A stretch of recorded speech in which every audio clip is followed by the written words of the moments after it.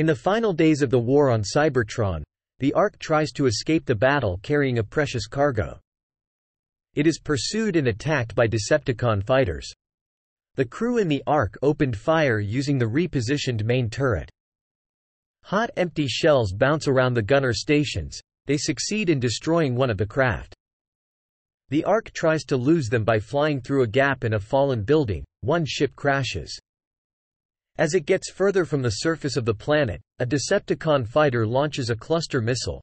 Just as the Ark reaches the upper atmosphere, the missiles hit, killing the crew, and resulting in severe damage, causing it to tumble through space, out of control.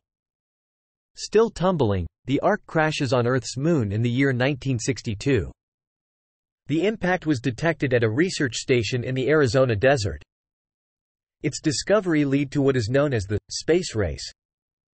The Apollo mission was a front to field a mission to investigate the wrecked starship. The ship carried Sentinel Prime and hundreds of space bridge pillars inside a secure vault hold built into the hull of the ship. Later though, it was raided by Decepticons for all but 5 of its pillars and Sentinel. In 1969, Apollo 11 arrived, and Buzz Aldrin and Neil Armstrong took samples from the ship as did the other Apollos that landed on the Moon. All members of the missions were sworn to secrecy, threatened with treason if they told anyone. The Russians landed probes and somehow managed to recover a fuel cell from the ship.